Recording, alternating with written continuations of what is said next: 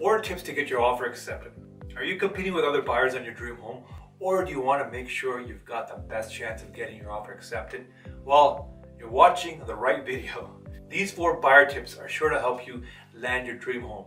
I am Jessie with the Jessie Group with the eXp Realty, and I've helped hundreds of buyers get their dream homes.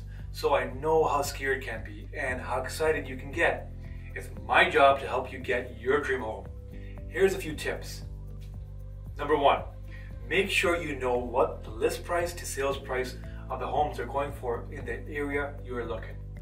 Right now, it's a competitive market due to limited inventory, and homes can sometimes get bid up significantly above list price. So as an example, if you're looking for homes in the area that are listed for $800,000, but they're actually selling for an average of $900,000, which by the way is not uncommon at all right now, then that means you should expect to pay around $900,000.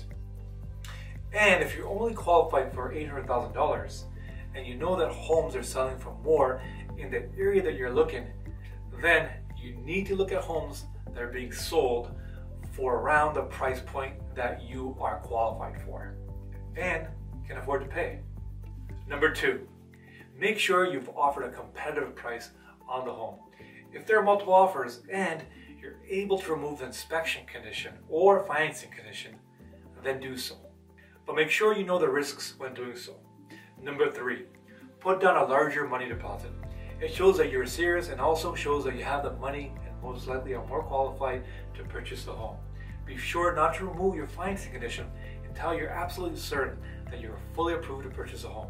Otherwise, you could stand to lose that deposit and much more. What if you don't have enough money for a large down payment? Well, maybe if you can remove some of your conditions. For example, you've seen the inspection and you know the house is in great shape and you could remove the inspection condition.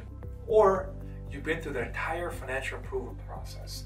Then you can remove your financing condition so that your offer stands out amongst others. Number 4, let the seller know a bit about yourself and why you love their home, and that you've done your due diligence and verified things like taxes and taken them into consideration in regards to your payment. Let them know that you're gonna be as reasonable as possible in regards to things like repairs and requests if you go into a conditional period. Hey listen, there's so many more tips I can show you, but it would take too long.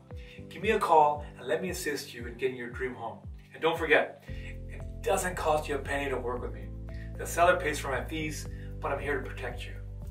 The Jessie Group is highly trained in all these aspects and will love to help you in the sale and purchase of your new home. Jessie here with the Jessie Group, and we help buyers and sellers make nice moves.